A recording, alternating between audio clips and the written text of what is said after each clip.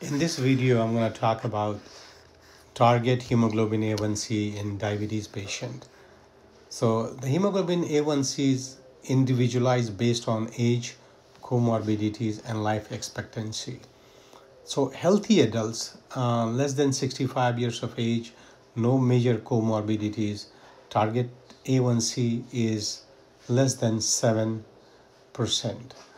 Some guidelines also allow less than 6.5% if achievable without risk of hypoglycemia. And the rationale behind is that tighter control reduces microvascular complication, which affects every organ of your body. Older adults, 66 to 75 years, with few comorbidities and good functional status. So the life expectancy is higher. Target A1c should be less than 7.5. So basically in between 7.5. But elderly people, more than 75 years, multiple comorbidities, limited life expectancy, or they have a high risk of hypoglycemic risk. In that case, target A1c is 8 to 8.5%.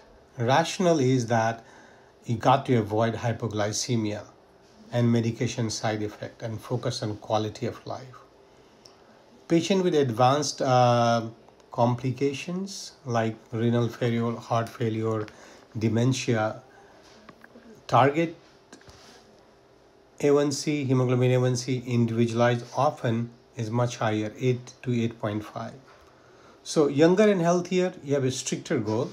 Older, frail, multiple comorbidities, you have a looser goal. Now, how A1c relates to average blood sugar?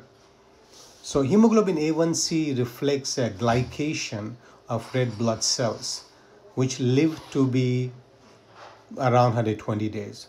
So it represents an average blood sugar in the past 3 to 4 months, with heavier weight on last 4 to 6 weeks. So in general, what it is, if somebody's A1c is 6%, average blood sugar is 126.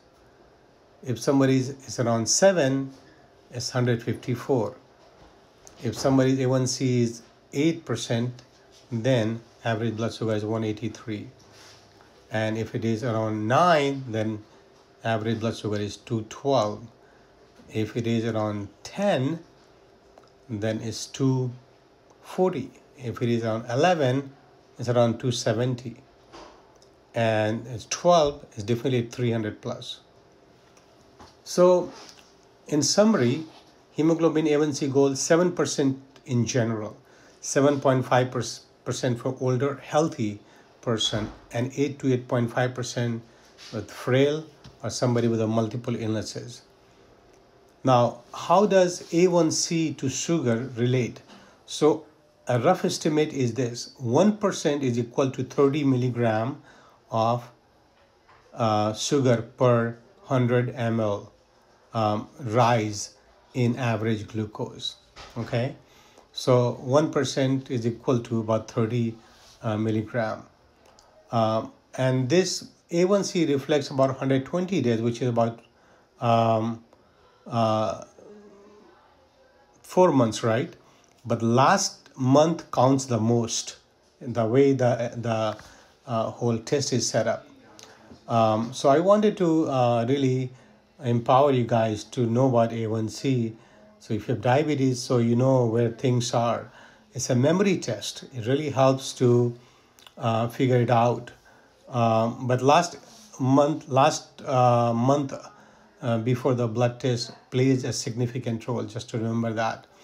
So if you have made any changes which is so drastic in last 30 days before the test, is going to have its impact on the A1c test.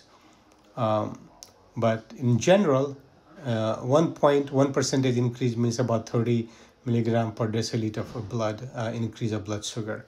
So that's about A1c. Thank you for watching.